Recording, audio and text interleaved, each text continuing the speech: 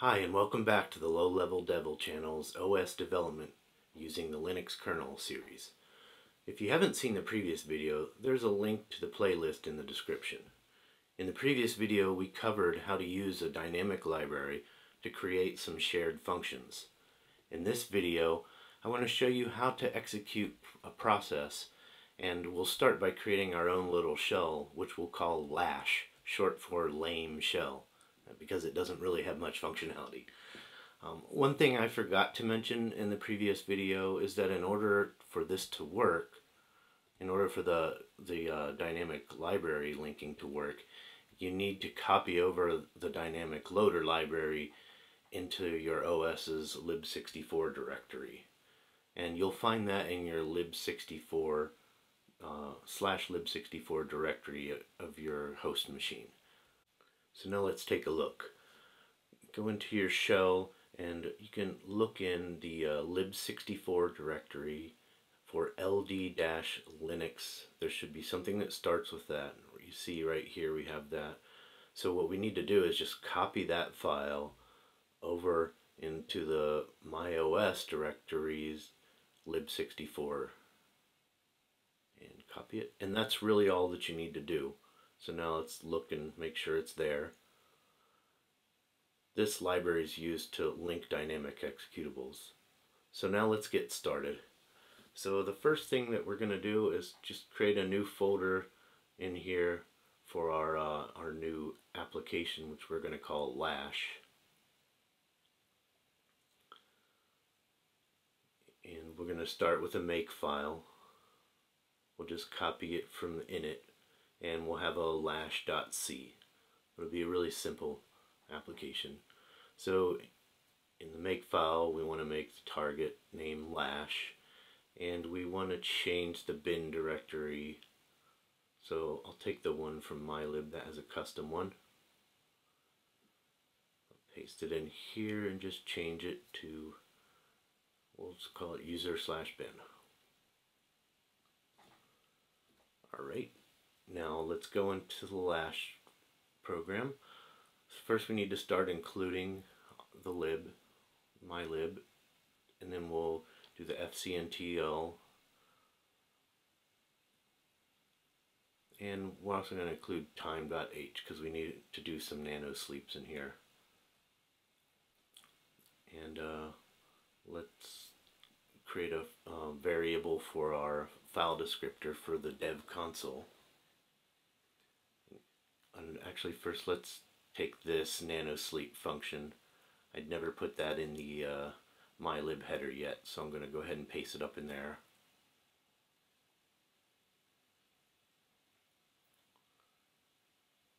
And let's go back to lash.c. So now the first thing we'll need to do is initialize the console. So we're going to create a function called console open, and what that's going to do is use the sysopen function to open /dev/console, and we're going to make it read write. Now the dev console is another way you can use the std in and std out, but it's a little more functional. So let's go create another function here, console read, to read a character from the console. And to do this, all we really need to do is, let's create a character here, initialize it to 0. So we need to loop while we're reading. So for sysread, we're gonna loop on that console fd, reading that one character. And the reason we're doing this is because it's not going to block while there's no input. So we're just going to, while there's no input, what we're going to do is simply sleep for 10,000 nanoseconds. So in order to not have to just keep recalling in an infinite loop with no kind of waiting in the process, we're going to just sleep for 10,000 nanoseconds while we're reading and there's no input. Now for console write, that's going to be a lot easier because we're only going to call that when we actually want to write. So we're just going to call syswrite the character N1. Now keep in mind it's the address of the character, not the character itself. Alright, so I guess now we can start with a readline function. This is going to be a simple one that'll take in a buffer and then the max size of the buffer. So we'll start with index of 0, loop while we haven't reached the maximum size. So now we'll create a character here and we'll say console.read. Now just in case this returns a 0, what we're going to do is just do I minus minus and continue. So now we're going to want to write this back to the console, because when you type you want to see what you're typing. And we're going to set the character in the buffer at that index. And let's see if there's a backspace. We're going to want to I minus minus and set that last character to 0. And if we hit a return, then we're at the end of the line. So I'm going to set that current character to 0, the null pointer, and null terminator that is, and return the index. And then at the very end we return the index as well. And one thing I'll mention, in order to keep these videos short, I'm not doing a lot of bounds checking and error checking, so in a real program you're going to want to do all that. So let's move on to our main.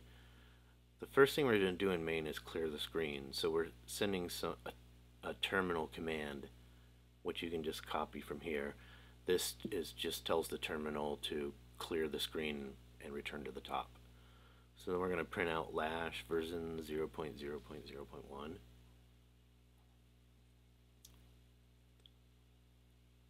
Then we'll print a little prompt here.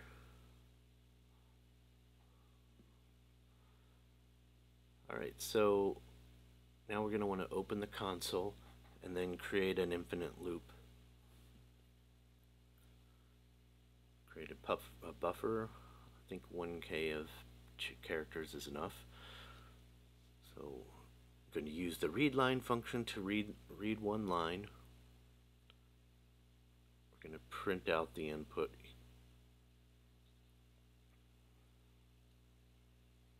And again, keep in mind you'd want to check the return value of that read line normally, but we're just trying to keep things short here. So now we're going to use a new function, stir EQ, to check if the stir is equal to reboot. And I'll create that function shortly. So then we'll just print out a message saying system rebooting.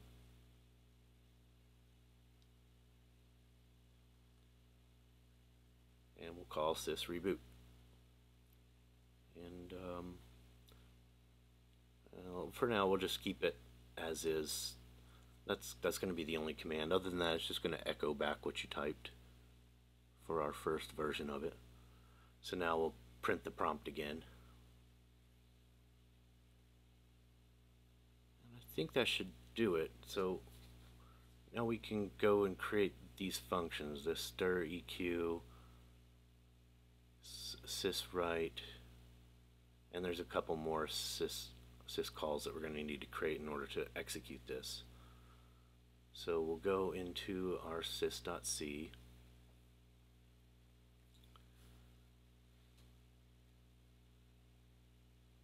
Down at the bottom, we'll create our unsigned long syswrite. Now we've already used this in our stir print function, so it's fairly straightforward. You take the file descriptor, the buffer, and the length, and simply return syscall. Syswrite.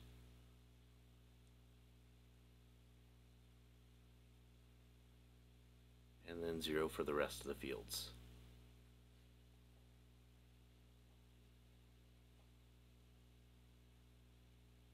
Now for fork, let's go back over to the Linux syscall table. Gotta go to Google first. So Linux syscall table, if you remember, there was a good lookup table here from the Chromium Google source. Just go back to that. Go to the x86-64. We can look down here. Actually, we'll just find fork. There you go. And fork's easy. It takes no parameters. Just returns the process ID. And now execve is the one that'll take in the file name, argv, and envp, the same that you usually pass into your int mains. So let's go back to the source. We'll create some simple syscalls for those. Actually, this is going to be a long because it can return negative. So sysfork, no arguments, and we simply return the syscall sysfork with no arguments. That was easy. Now we'll use the execve, which will also be a long return. Execve. And remember, this is going to take in the file name of the executable that you want to execute, the arguments, and the environments. And it's just going to return the syscall sys execve. Execve, yeah. So, and then of course the file name, the arguments, and the environments, and 0 for everything else.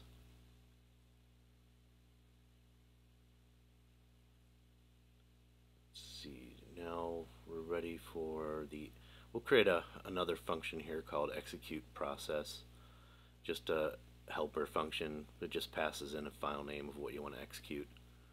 So we're going to get the process ID from fork.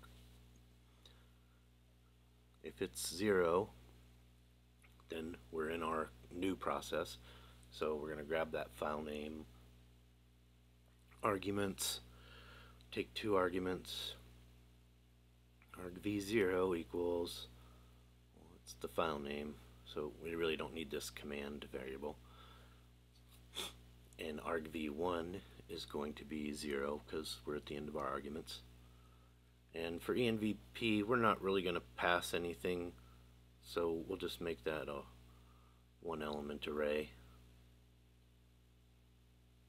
We're still in the early stages here. So we're just going to return sys execve with the file name, the arguments, and the environments. And that should do it for the syscalls. Now we'll move on to the utility. There's just one function that we wanted to create. This is, again, a simple stir equals function that doesn't have any bounds checking or anything like that. So you would want to create a more advanced one for a real OS. But I'm just going to create a really small one. This is the super simple implementation of stir equal. Grab the character from A and B, the first character, and we'll keep incrementing A and B, getting the next character.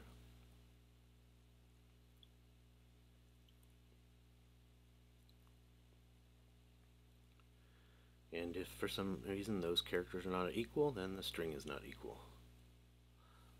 And at the end, we'll just return is the character equal to that character. So, super simple string equals implementation. Alright, so we'll put that in the header with extern, and we'll take these syscalls as well, and our helper function.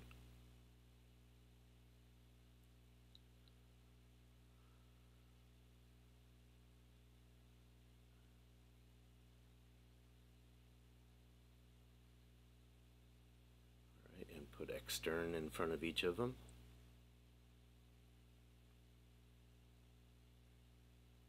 So now we should be ready to go and move on to the init.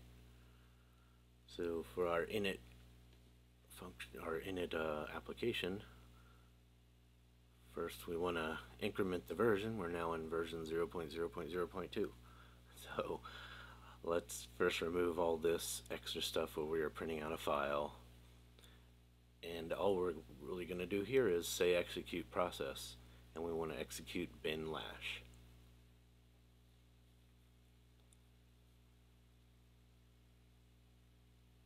So let's change our loop function. At the end, we don't really want to do these ticks anymore. We want an infinite loop, and we'll just sleep 1 second in that infinite loop. And we don't need to reboot at the end. So we now have the reboot command. Alright, so save our lash.c. Let's open up a terminal. Okay, go into the source, mylib, make clean, and now let's do make. Oh, there's one error. Let's take a look at this error, sys nano sleep. And we'll look at sys nano sleep. Did we put it in? Yeah, we did put it in there already. Okay, time spec. It's having an issue finding this time spec value. Oh, let's see. Everything is typed here correctly. Okay, and it's in here. And we're passing in the pointer to our, and the value looks correct. Everything looks right there.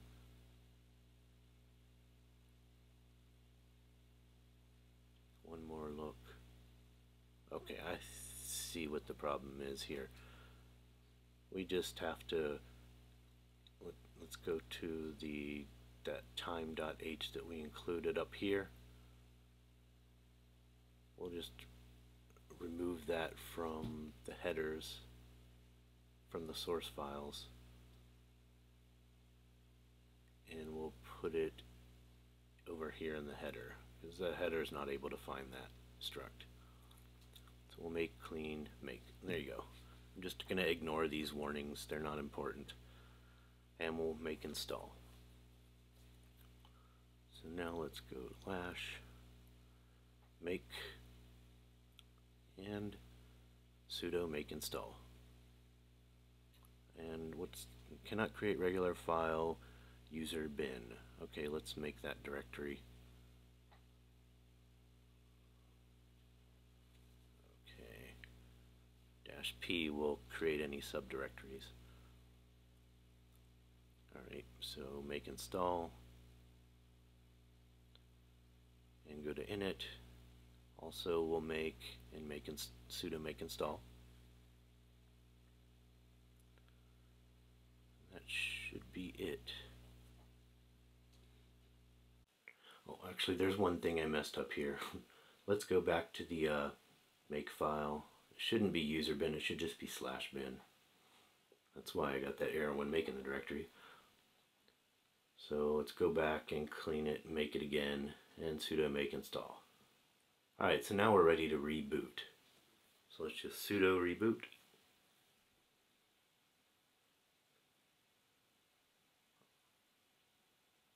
Choose my OS, and let me drag the window here, make it a little bigger, and there we go. It executed lash 0.0.0.1. You can just type some text, you can backspace, testing 1 2 3. You can see it's echoing our input here, whatever you want to type. And the advantages in dev consoles, you can easily backspace and it'll take care of all that on the view for you. So now let's just reboot. And we're done. So I think that's a good stopping point. We added a few new syscalls, learned how to spawn a new process, and create a simple shell for our OS. In the next video, I want to show you how to allocate some memory. Remember that since we don't have libc, we don't have access to functions like malloc, so we'll have to allocate memory for the application ourselves. If you enjoyed this video, please like and subscribe, comment with any questions or suggestions you have, and thanks for watching.